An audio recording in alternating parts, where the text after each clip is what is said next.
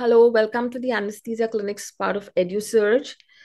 Today's topic is Midazolam. It's a part of the intravenous induction agents part 4. It's a benzodiazepine, has a benzene ring and 7-member diazepine ring. Substitutions and alterations in these rings affect potency and biotransformation.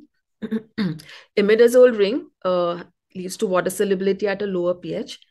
Diazepam and lorazepam are insoluble in water. So parenteral preparations contain propylene glycol, which can produce venous irritation. It's not used that commonly anymore.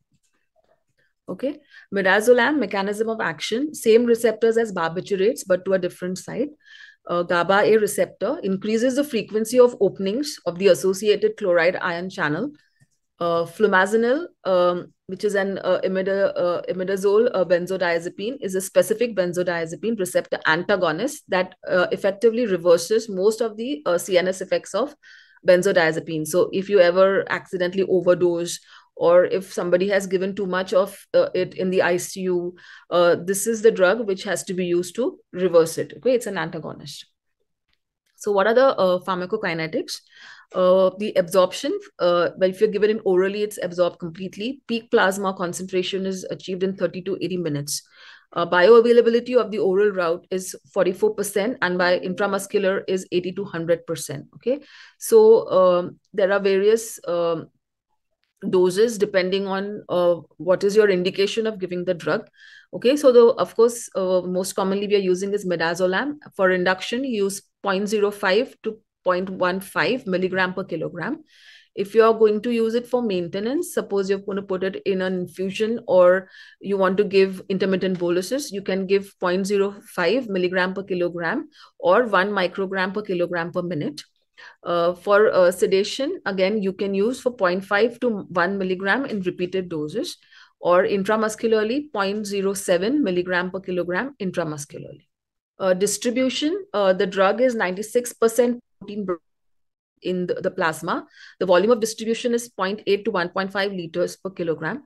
Volume of distribution may increase to 3.1 in the critically ill. It is completely metabolized in the liver to hydroxylated derivatives, which are then conjugated to a glucuronide. Metabolites bind to CNS benzodiazepine receptors and are pharmacologically active. Excretion, it is primarily in the urine as the hydroxylated derivatives. Renal impairment does is little effect. So it is a safer drug to be used in patients with kidney diseases or with known case of CKD. Okay, if you want to give sedation, of course, within the limited doses and using your ideal body weight, you can definitely use this drug. Clearance is 5.8 to 9 ml per minute per kilogram. Elimination half-life is 1.5 to 3.5 hours. Elimination half-life may increase in the critically ill. Coming to the pharmacodynamics of the drug, cardiovascular effects. In induction doses, causes fall in blood pressure due to fall in systemic vascular resistance. Heart rate, cardiac output are well preserved.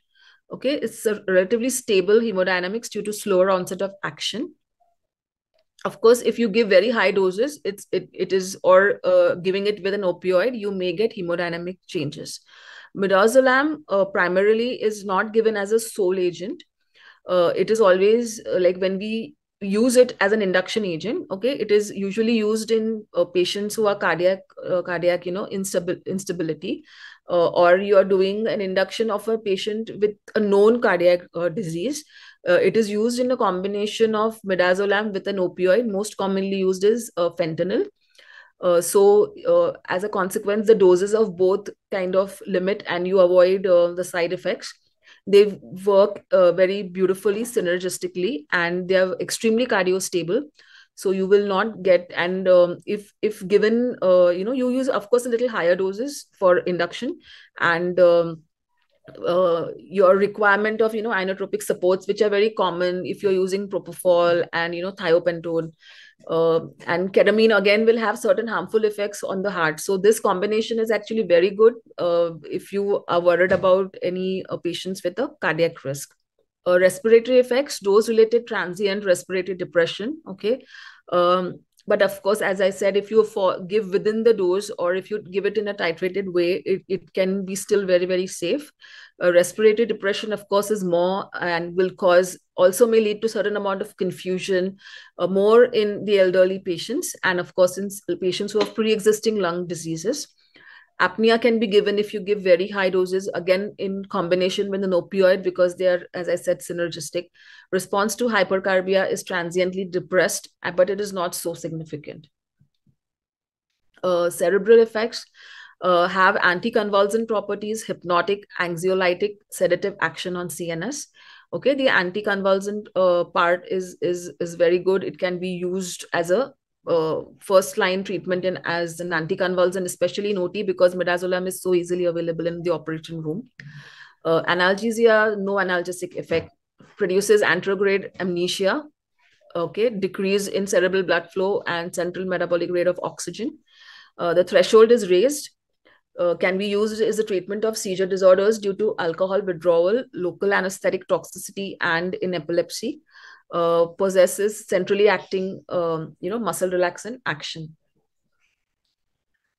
Uses and the indications can be used as a preoperative medication. IV sedation and amnesia, while you're giving, regional anesthesia, like you have given patients spinal epidural or a block. You can use it post-procedural, or sometimes in very anxious patient, you can give sedation before doing the procedure, because it's like a needling and some patients are very anxious about it. Also, you'll probably get more cooperation after giving sedation. While doing procedures in endoscopy, bronchoscopy, in ICU, post-operatively, if some patients are getting very agitated, or you can use it even in small kids. Sometimes they try to pull out drains and the IV lines, and it is unsafe for them. So you can give minimum amount of sedation even post-operatively. Induction of general anesthesia, mostly used as a co-induction, where 2 or more inducing agents are combined to produce anesthesia. May be used also as a nausea and vomiting prophylaxis. Complications may lead to respiratory depression, again in very high doses, undesirable degree or prolonged interval of postoperative amnesia and sedation. Sometimes leads to confusion, especially in the elderly population. Okay, they forget where they are, what is happening, they forget they had a surgery.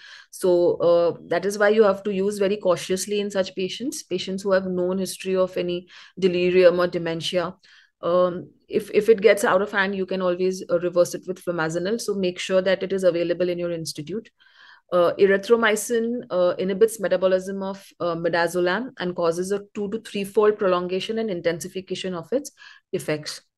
Midazolam reduces the minimum alveolar concentration of volatile anesthetics as much as 30%. So if you're using midazolam as a part of your balanced anesthesia technique, your requirement of your volatile anesthetics can go down, because the primary use of volatile anesthetics for maintenance is also amnesia.